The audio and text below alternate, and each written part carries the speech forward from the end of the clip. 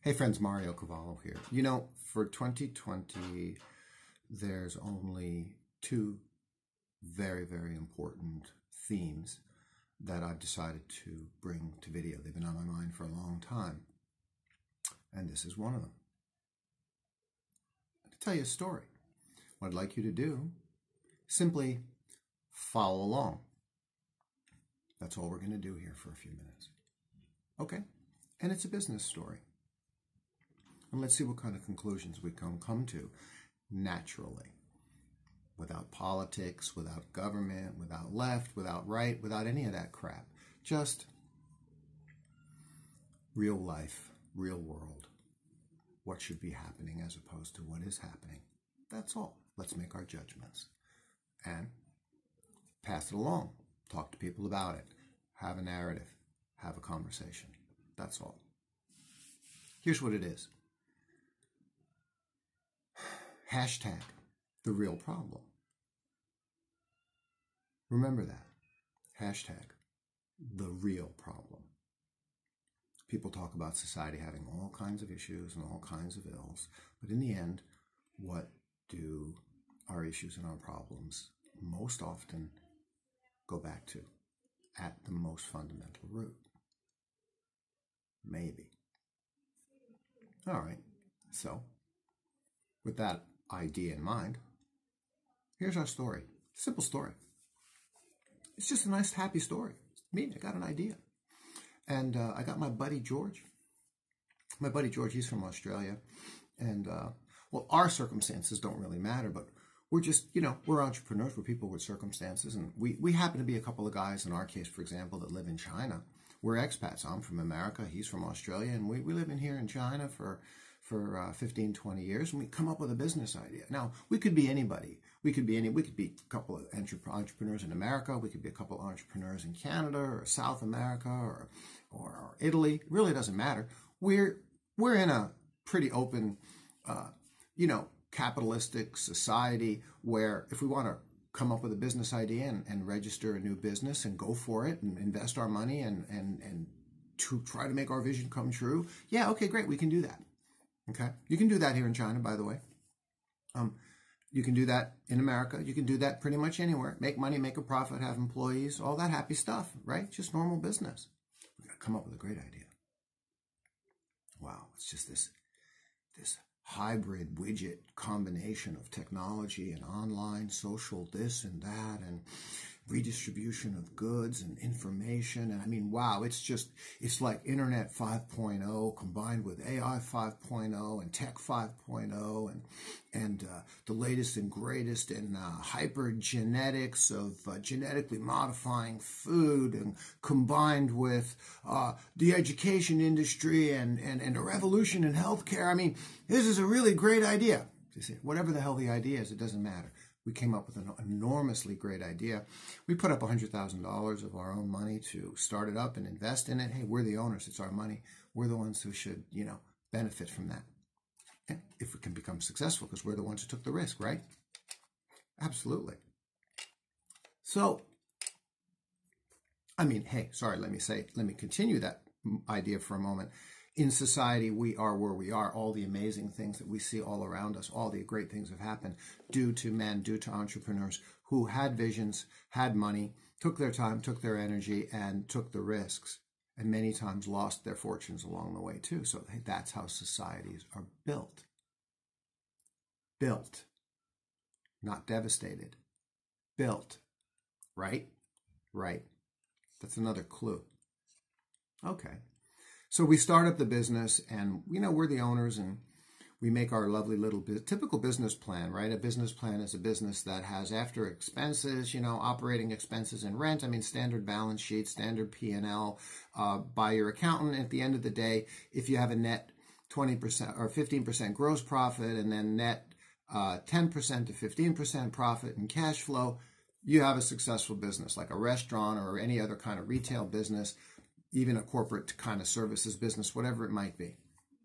This again, we're just following standard accounting here, right?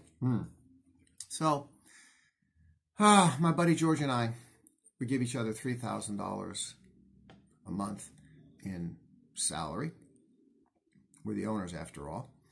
And we hire 50 employees to help us get the business off the ground, and we are paying them $1,800 a month. That's what we got to do, right?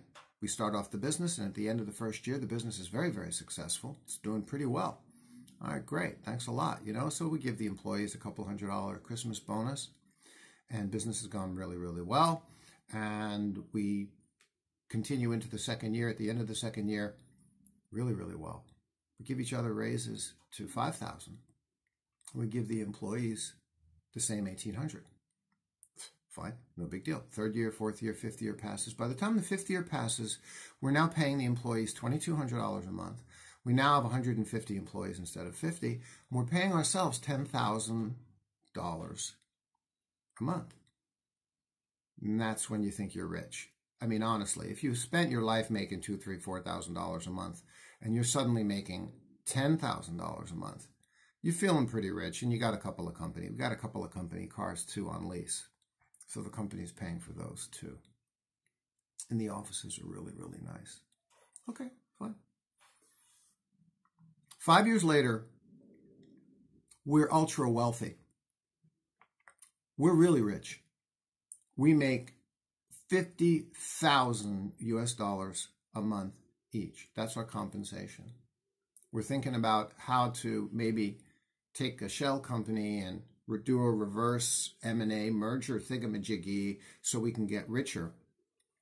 And we're making $50,000 a month. We're driving Mercedes. Our employees are now making $2,200 a month. Of course, except for the 10 who are becoming senior level people, we're paying them $50,000, $100,000 a year, $10,000 a month, like we used to make. But we're making $50,000 a month. Okay, good. Okay. Let's fast forward a few more years. Okay. Companies becoming huge. Nationwide, we now have 2,000 employees. Okay. Now keep in mind, we're fast forwarding 5 years, which means for the past 5 years, we were making $50,000 a month. And for the 5 years before that, we were making $10,000 a month. We're doing good. Except now the business is enormous. We've got 5,000 employees. For whatever reason, they're still only at $2,200 a month. And we are now millionaires. Millionaires. I'm worth $5 million. And George is worth $5 million US. We're set for life. That's how we feel. We can't believe it's a dream come true. We're worth $5 million US each. And 2 years later, miracles happen. And we're worth $50 million each. 50 million. I want you to imagine how it feels, what I'm saying to you. Because I looked at George the other day and I said to George, 10 years ago, we were both making $10,000 a month and we thought, holy guacamole, we're rich. We are really doing well. And now here we are, and between the two of us, we're worth $100 million. And your annual salary is $1.5 million. And my annual salary is $1.5 million. And we have these 5-star offices. And you bought your son a Mercedes, and I bought my son a Bentley. My wife, your wife, life is beautiful. The kids can afford to go anywhere they want in the world to go to college. It's an amazing, amazing, wonderful story. We're still only paying our employees $2,200 a month. What the hell is that? I mean, they can barely pay their bills. The company, those people are the reason that we exist. We couldn't have shared more with them, so the whole company flourishes. The whole society flourishes. What the fuck I got to be doing while I'm worth $50 million? What am I going to do with $50 million? To me, being a middle-class guy like I came from, I don't know how to spend that kind of money. Okay? So what happens now, 2, 3, 4, 5 more years later, when George and I look at each other and we're in astonishment because we're not worth $50 million. You ready for this? We're worth $500 million. And we have 15, 20, 30, $40 million cash in the bank.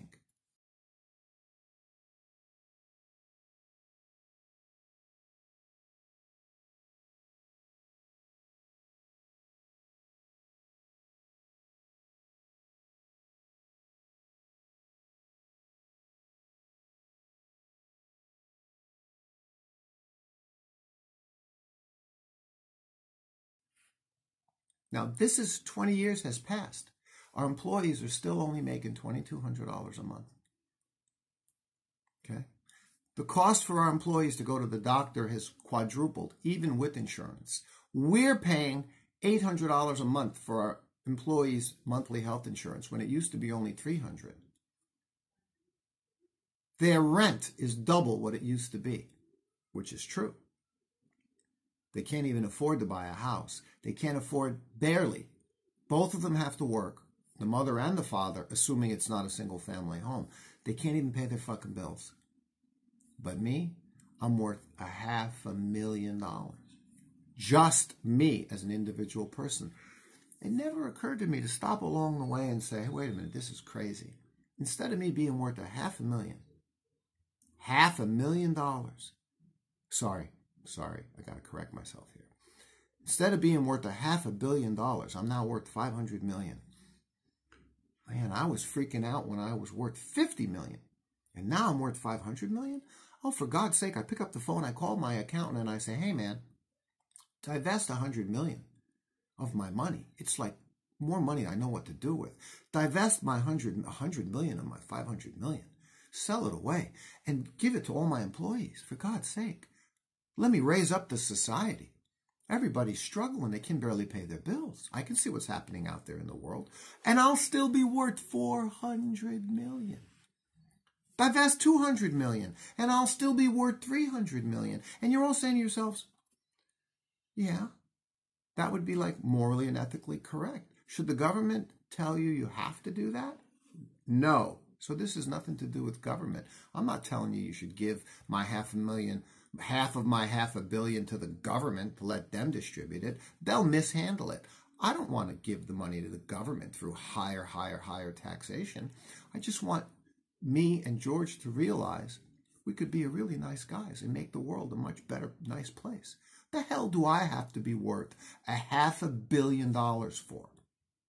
How about I'm just worth a couple $100 million?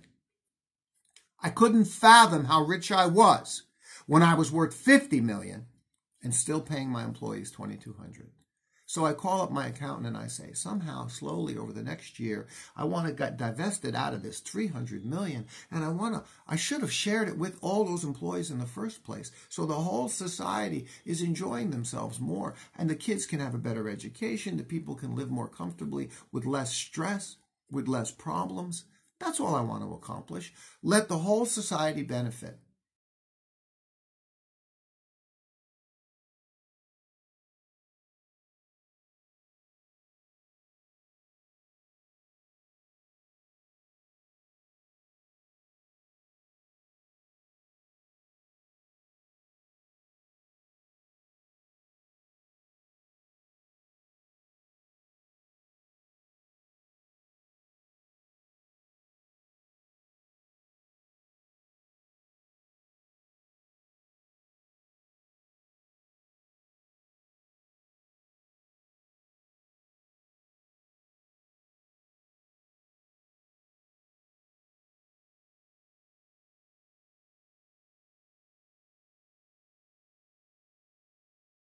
And this was what was happening with the middle class dream in America that started post-World War II until the current crop of billionaires and Wall Street oligarchs and government oligarchs and the Fed and the bankers and everybody decided, no, we're going to put a stop to all that. Let's destroy the middle class and make ourselves filthy rich instead. And that's what they did, starting around 2000, okay? And I forget the name of the act that they repealed away. Clinton repealed it away. Damn, I can't remember. And Hawley, Grassley, something. Damn, I can't remember. And that allowed the banks to start being investment banks on Wall Street, Goldman Sachs. And a few years later, of course, we had the financial crisis that melted the world's economy. All the guys like me, all the work that I had on the books for 2007-8 was gone. Okay? And that happened to millions and millions and millions of regular people. And how did the government respond? Obama took the bankers into his room and said, everybody wants you guys hanging from the noose, because you should be. You almost blew up the world's financial system. And the only way we let it be bailed out is we gave you billionaires more billions. And now we take money, the Fed, and we put the billions at the window at zero interest and give it to the billionaires. But all the poor people didn't get anything. In fact, you know what they did? All those houses that got foreclosed on, they took the houses. This is what Obama did. Okay? It happened to be his presidency. Okay? And that's how they reacted. They took care of the billionaires. But they didn't even bail out all the people who got foreclosed on. But they bailed out the billionaires. Let's keep going. Because that's not even to where we are today in 2019, is it? Have you stopped thinking yet about how outrageous and how morally and ethically unreasonable what I'm saying is about me and George? Morally and ethically, I'm allowed to be a selfish fuck. And I am. I'm worth $500 million, and I'm still only paying my employees $2,200. That's the capitalistic world. I'm allowed to be a selfish fuck if I want to be. So we can't legislate morality. And I'm not saying I want to legislate morality, okay? So again, we continue the story. We don't talk about a situation here where we are multimillionaires, where we're paying our regular employees who are still struggling, and we're worth $500 million, an unfathomable amount of money. Folks, that's not where we're at. We're in the new world of ultra billionaires, where George and I, we were, Zuckerberg, Dorsey, Bezos. I could name many, many more multi-billionaires. Gates, okay, who became multi-billionaires. Now, I just want to talk about me and George. Me and George are now worth $500 million each. And we did some kind of a thing on Wall Street, and then all of a sudden in the next 5 years, we became worth, I can't even fathom this, $15 billion each. But our employees are still only making $2,200 a month, and they can't pay the bills. How? In fact, the employees are making so little that they're actually having to apply for government subsidy to be able to pay the bills. So the government is subsidizing me and George so we can be worth $15 billion. Why would we be worth $15 billion? Why wouldn't we have gone to the board and our accounting team and said, hey, listen, man, from this point forward, we got to throttle back the proportionate percentage of the increase in my wealth and distribute that to my employees as my company continues growing. That's a very nice and reasonable thing to do. Great for business, great for society, great for company culture, great for the families, great for future educational leaders, people not struggling. So, listen, Mary's the head of my accounting department. I say, Mary, look, I'm worth $500 million now. Over the next 5 years, this is what I should have done, but I didn't do it. It looks like I'm going to become worth like $15 billion. I don't want to become worth $15 billion.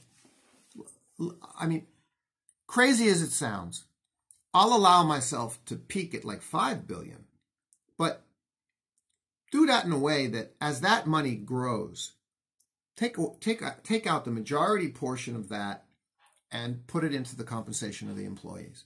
So that by the end of the 5 years, instead of me being worth from $500 million to $15 billion, I've gone from $500 million to $5 billion. And as all those shares went up in value, they got transferred, assigned, put in pensions, signed to the people.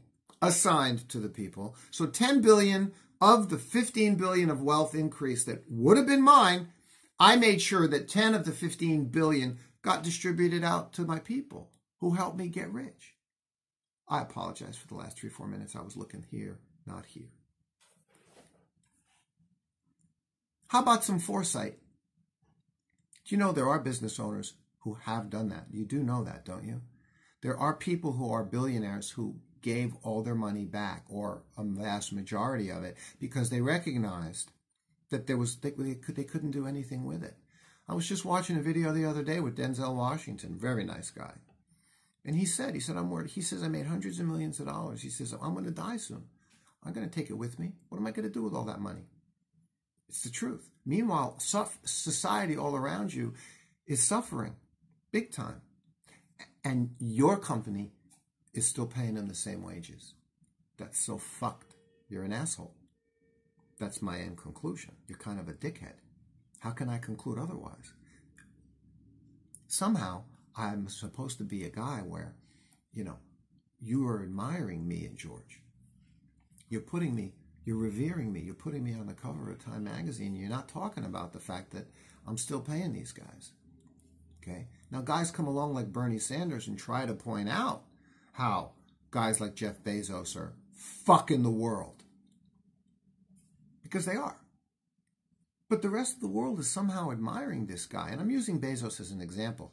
Now, I have not even touched the tip of the iceberg of how unreasonable it is to allow an individual person to become worth billions, while that same person is responsible and could easily decide to not let themselves become worth billions, but to only become worth $1 billion. Gee, it ain't quite enough, is it? Can you understand and hear the sarcasm in my voice? It's fucking crazy to be worth 100 billion or 100 million. It's even more freaking crazy to be worth 500 million. Because if it's 100 million and it's already crazy, 500 million is so crazy you can't even fathom it. So what the hell is Jeff Bezos doing being worth 100 billion? What is that? What has he been waiting for? How can the guy get up in the morning, put on his socks and go pee and looking in the mirror without saying, this is fucked up. I'm an individual person. I can't be worth this much money.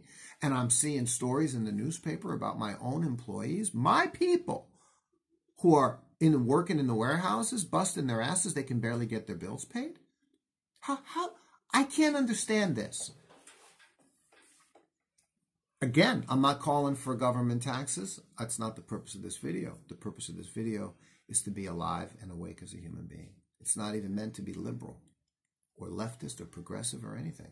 It's just meant to be common sense. I'm thinking about me and George, my business partner. We're billionaires. And we're still paying our people that little bit of fucking money. And the society, I can see what's happening in the society. It's miserable. In case you don't know it, homelessness is skyrocketing. Suicides, skyrocketing. Do you know this? I mean, there's very, very bad things happening, all of which wouldn't have been happening had we just maintained better pay levels for a lot of these people. Instead of letting them fall away, they fell off the cliff. A lot of these people fell off the cliff. Because of the way that we are operating the capitalist system, we're letting people like me and George become worth billions. And we're jacking up the prices of healthcare. We're doing vertical market. It's all legal. It's horrifying, isn't it? It's all legal but unethical. We use vertical markets like healthcare, pharma. Now they did it with college tuition. They started with subprime mortgages and real estate. We're vertically creating hyperinflation. So there's not a hyperinflation in the whole currency like happened in Argentina and Zimbabwe and I think now Chile as well. You see what they did? The Wall Street pricks are so clever. They learned that they can just create individual bubbles. Read the stories on this by Matt Taibbi, the amazing, excellent Rolling Stone writer. This is what Goldman Sachs did. They find a vertical asset market and drive the bubble, the famous Dutch tulip bubble. And they make themselves billions in the process and fuck the society along the way. This is the reality. Okay? It ain't right. It needs to stop. And this is the real problem. Now, I'm going to cover one final point. How much did this matter? And this is going to be 3 minutes and I'm done. How much did this matter 10,000 years ago and 1,000 years ago and just 100 years ago? It mattered to 500 million people on planet Earth. That was the world's population. By the time the end of the 20th century came, 1899, 1900, the world's entire population was still only 1 billion. Now, through a combination, so when things went bad, it only affected 1 billion people. But now when things go bad, now when you have refugees because there's no money, because governments are so corrupt, because billionaires have become billionaires. I mean, you got a billionaire worth 1 billion. Now he's worth 10 billion. But he's not even thinking about it. But the society, we now have 7 billion. A combination of technology, the industrial revolution. We moved to technology, medical improvement. Medical is primarily the reason. Okay, the average lifespan was 47 because a lot of people died young because there was no medicine, but now there's medicine. The population, for a number of all of these combined reasons, please read it yourself. There's a great book about that stuff, Germs, Guns, and Steel or something like that by a guy named Jared something or other. We now have, because of all of these factors that came together in this last 100 years, 7 billion people on the planet. So getting fucked by the billionaires is of much higher consequence. If you're a billionaire and you become worth 2 billion from 1 billion, doesn't that sound like ridiculous? What'd you do with the billion? You just kept it for yourself. And then what about Bezos? 100 billion. What? 1 billion is already crazy. So that makes 2 billion double crazy. So that makes 100 billion unfathomably, unconscionably, indescribably impossible to imagine. That's how much $100 billion is. Now, go to the internet and Google it. There's a few websites. How much the billionaires are donating. Thank you, Bill Gates. Thank you, Warren Buffett. And thank you, many of the billionaires who already are waking up. Oh, Abigail Disney. Thank you. Because she's been trying to tout this problem. We can't be billionaires while our employees can't pay their bills. The poor woman, the woman's worth like 300. In her case, she's not a billionaire, but she's like multimillionaire. And she went to her own Disneyland, right? She's a Disneyland heiress. And she's like, my people, my employees, they can't even pay their bills. Everybody's fucked. Everybody's life is fucked. Well, and I'm worth millions on these people's backs. It's disgusting, isn't it? It's disgusting, and it needs to come to a stop. Hashtag the real problem. This is the real problem. So, folks, I'm going to end it right there. This is a video that I needed to make, and you get the point. I'm going to say it in the end one more time. Hashtag the real problem. I'm not going to say a word about it politically. I'm not going to go there because I hate that the political system has become corrupt as well. And a lot of these people become worth multi-millionaires, if not billionaires, as part of the corruption of the political system. So I'm not going to say, yeah, I love Bernie Sanders or anything like that. Forget all that. Pick your winners in the world of politics. That whole thing is such a corrupt mess anyway.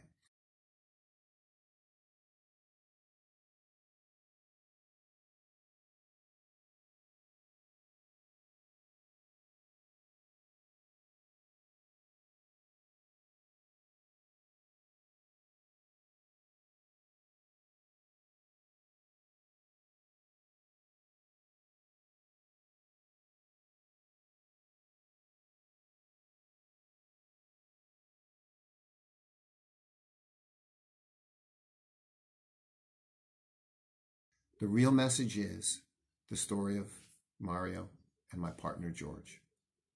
When I was worth $500 million, and I called up my accountant, Mary, and I said, Mary, this can't continue. I got my employees, a lot of them, they can't even barely pay their bills. And I'm about to become worth from $500 million. My worth is going to go up to $1 billion, and then $5 billion, and then $15 billion. That's what's going to happen.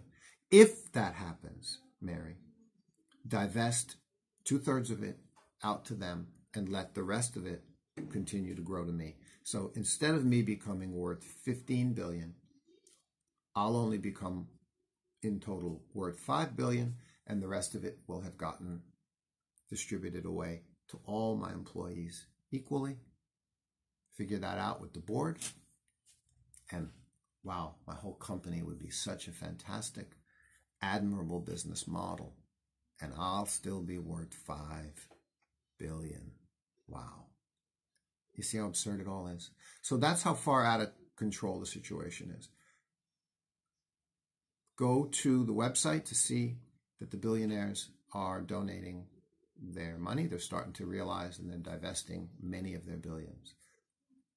But it's not enough. Because if you're worth 30 or 40 billion and you start divesting, and then you're still only worth 5, 6, 7, 8 billion, but the world is still suffering, it's not enough. Now, the objection is to say, well, who are you to tell me that what I'm supposed to do with my money? Fuck you on that note. Right? I don't want to have that conversation with you. I can't legislate morality. The government can't legislate morality.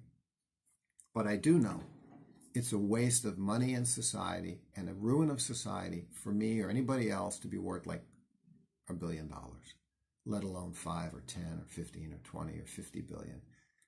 And you have a moral sense of obligation to the whole society all around you to raise up the entire world.